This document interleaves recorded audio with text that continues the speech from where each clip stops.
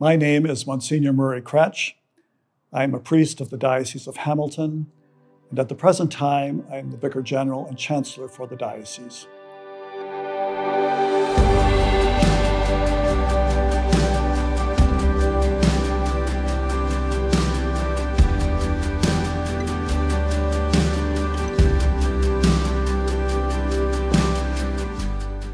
Today, we will study the Constitution on the Sacred Liturgy, called in Latin, Sacrosanctum Concilium. As we explore this document, I invite you to reflect on the place of the Church's public prayer, especially the Mass, in your own life. The first conciliar document to be issued by the bishops at the Second Vatican Council was the Constitution on the Sacred Liturgy. This document was promulgated on December 4th, 1963, following a remarkable positive vote of the Council Fathers, 2,147 in favor and 4 opposed. For those who were alive at the time of the Council, this document has had a profound effect on our parish life, since, among other things, it dramatically impacted the way we celebrate the Mass. In the Latin rite of the Church, the Mass has been celebrated in the same way in every place throughout the world since the Council of Trent, which concluded in 1563. Perhaps the most striking change that the Constitution made was that the priest now would preside at an altar apart from the wall, facing the people, and Mass would be celebrated in the vernacular language rather than in Latin. In addition, the participation of all the faithful by means of hymns previously sung by choirs and responses made by altar servers was promoted as normative. For many Catholics, this change in the way we celebrated Mass was seen as a radical break with the previous 400 years. However, if one studies the history of the liturgy, it becomes clear that it was not a sudden departure from the liturgy sanctioned by the Council of Trent, but rather the result of over a century of scholarly research into the Church's public prayer and a return to the liturgical practices of the early Church. Hence, the Constitution on the Sacred Liturgy ushered in not so much a renovation of the liturgy, but a restoration or renewal of the Church's public prayer. For example, in 1903, Pope Pius X stated that the liturgy is the indispensable font of the true Christian spirit, in which the faithful actively participate in the public and solemn prayer of the Church. That's language that would later appear in the Second Vatican Council Constitution. In 1947, Pope Pius XII issued a first encyclical on the liturgy entitled Mediator Dei, in which he taught that the liturgy is the Church's public prayer, public celebration of the paschal mystery of Christ's death and resurrection, through which the work of our redemption is accomplished. Well before the Second Vatican Council, reforms to the Church's liturgical discipline were underway. Limited evening masses were permitted following World War II. Revisions were made to the Holy Week liturgy in 1953 and 1956, and the Eucharistic fast was reduced. At the same time, studies were underway on the role of the Word of God in the liturgy.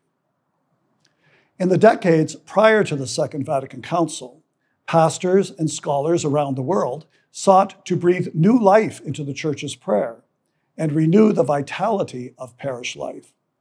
They called for reforms in the liturgy, which would recognize the baptismal dignity of all the faithful and their identity as a priestly people, called to offer sacrifice to God, and that would enable them to take part in the liturgy, with the priest not as silent spectators, but as active participants.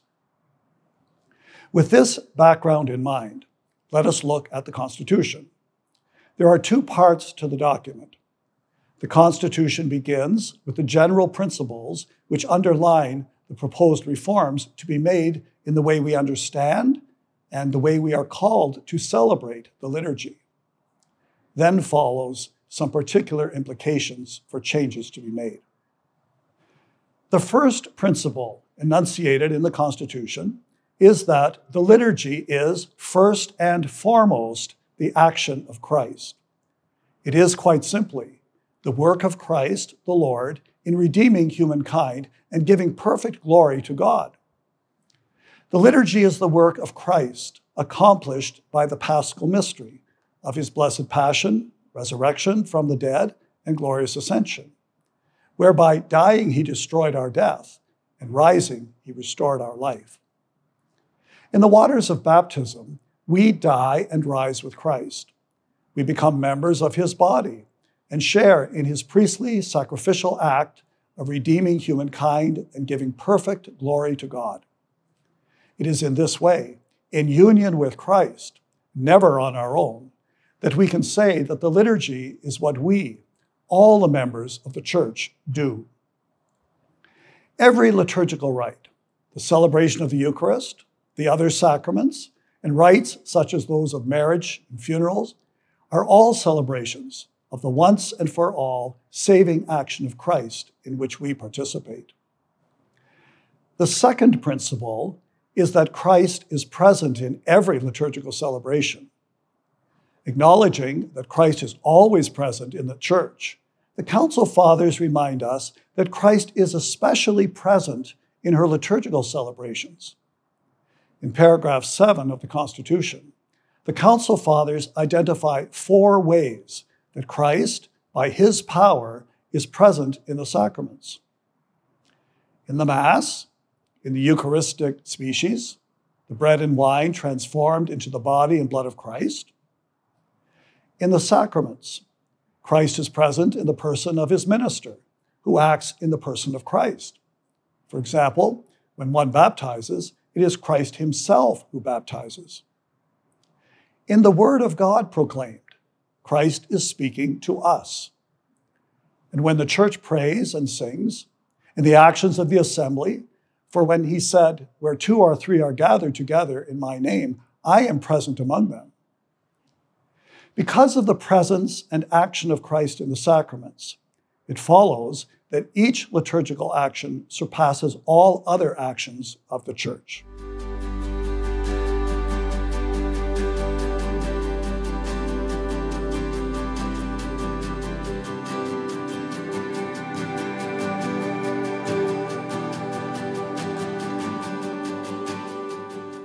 The third principle is stated in paragraph 10 of the Constitution. The liturgy is described as the summit and the source of the Christian life. The liturgy is the highest form of worship that unites us most intimately with Jesus Christ in offering sacrifice to God the Father in union with the Holy Spirit. At the same time, it is the source of the true Christian spirit. All of the Church's activities, for example, care for families, outreach to the poor, education of children, care for the sick and dying, works for justice and peace, are directed to the praise of God and the salvation of the world. They are accomplished through the Paschal mystery of Christ. And in the liturgy, all the baptized find the indispensable source for the inspiration, the power, the energy to carry out the saving work of Christ. The Council Fathers sought to help us understand the relationship between personal or devotional prayer and liturgical prayer. Both are important to the nurturing of our spiritual lives. So often, these two are blended together. Their distinct difference is blurred. And so in paragraph 12, the bishops remind us that our public liturgical prayer is not a time for personal devotion. Rather, it is the time for common prayer. They remind us that our communal prayer ought to flow over into our individual, personal, devotional prayer, and that our personal prayer and devotion should lead us always to participate fully in the communal prayer, which is liturgical prayer. Our participation in the liturgy is the highest form of Christian prayer. Perhaps the most well-known principle for understanding liturgical prayer is found in paragraph number 14. Here we find an echo of the vision of Pope St. Pius X. The bishops wrote, "Mother Church earnestly desires that all the faithful should be led to that full, conscious, and active participation in liturgical celebrations which is demanded by the very nature of the liturgy." They go on to say such participation by the Christian people as a chosen race, a royal priesthood, a holy nation, a redeemed people, is their right and duty by reason of their baptism. Note that the Council Fathers are calling for three kinds of participation, required by the very nature of the liturgy. I would like to suggest that by full is meant participation in every moment of the celebration according to our proper roles. That conscious means knowing what we are doing and why we are doing it. And active means not passive, not merely interior, but at the same time exterior, visible, auditory, and kinetic participation. Note the insistence of the Council Fathers that this participation is required by the very nature of the liturgy. It is not to be regarded as an option when we gather for liturgical prayer. Note, too, that this kind of participation is both a right and duty of every baptized person. The Constitution goes on to say, in the restoration and promotion of the sacred liturgy, this full and active participation by all the people is the aim to be considered above all else, for it is the primary and indispensable source from which the faithful are to derive the true Christian spirit. And therefore, pastors of souls must zealously strive to achieve it by means of the necessary instruction in all their pastoral work. The fifth principle I would like to identify has to do with the nature of the church. Picking up the image of the church presented in the letters of St. Paul, we are reminded that the church is made up of all the baptized, the members of the holy people of God, hierarchically ordered. Every body is made up of the head and members. So likewise the church, which is the body of Christ. Christ is the head, and all the baptized are members of one body.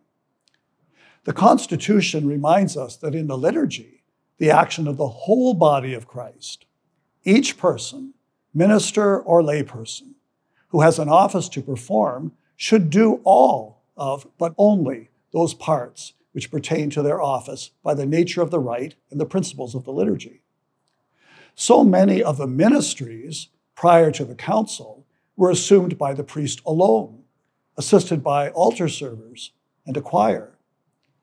The fathers of the council called for all the people to participate in the liturgy by means of acclamations, responses, psalmody, antiphons, songs, as well as by actions, gestures, and bodily attitudes, and at certain times by reverent silence.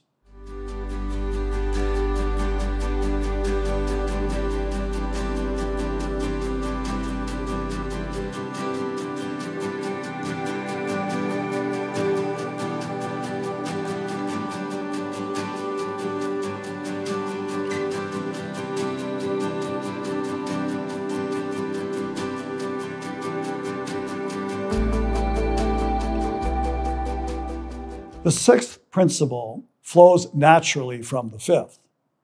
The liturgy, by its nature, is communal. The Council Fathers remind us that liturgical services are not private functions, but are celebrations of the Church, which is the sacrament of unity, the holy people united and ordered under their bishops. It is good for us to remember that a sacrament is a sign, but also an efficacious sign. So, in other words, the liturgy not only represents the unity of the people of God, but it brings about this very unity. The Council Fathers go on to remind us, whenever rites, according to their specific nature, make provision for communal celebration involving the presence and active participation of the faithful, this way of celebrating them is to be preferred, so far as possible, to a celebration that is individual or quasi-private. The Council Fathers called for a restoration of the place of Scripture in our liturgical rites. They sought to promote a warm and living love of Scripture. They said, "Sacred Scripture is of the greatest importance in the celebration of the liturgy, for it is from Scripture that lessons are read and explained in the homily, and psalms are sung.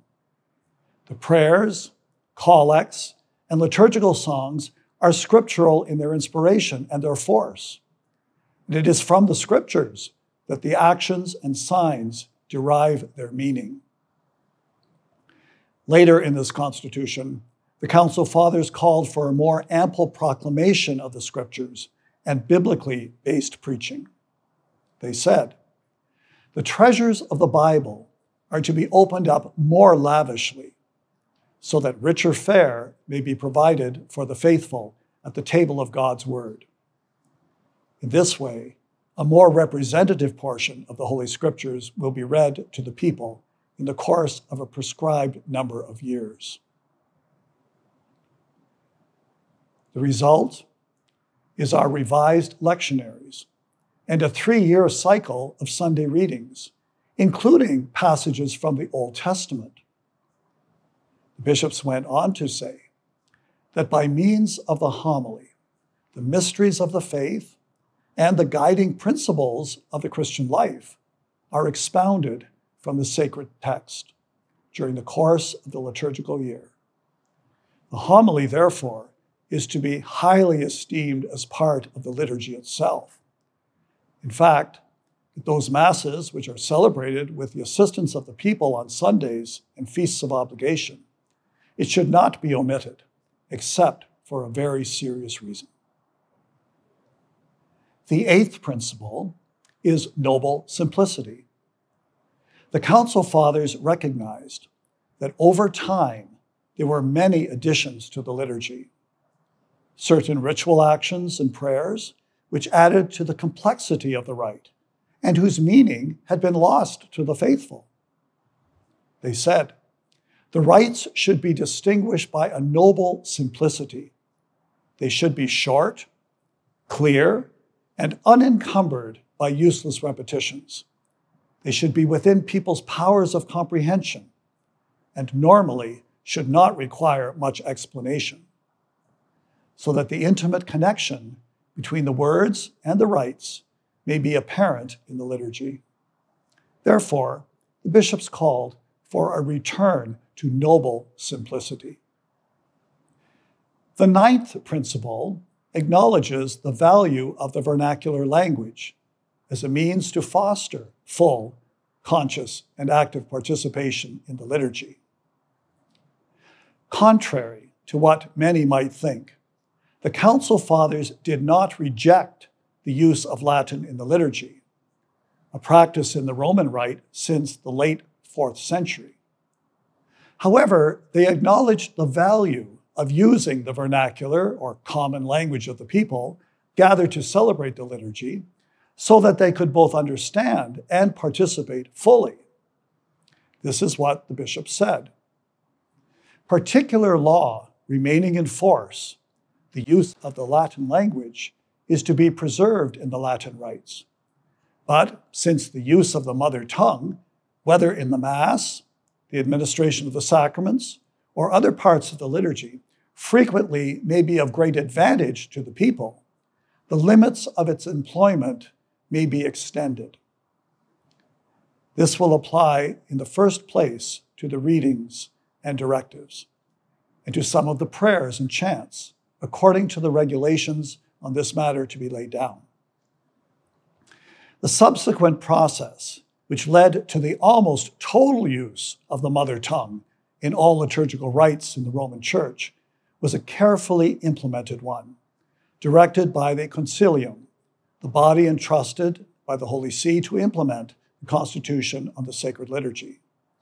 It took several years and generally received a very positive reception worldwide. The final principle identified in the Constitution is enculturation. The Council Fathers called for the Church to respect and foster the genius and talents of the various races and peoples, and not to impose rigid uniformity in matters which do not implicate the faith or the good of the whole community.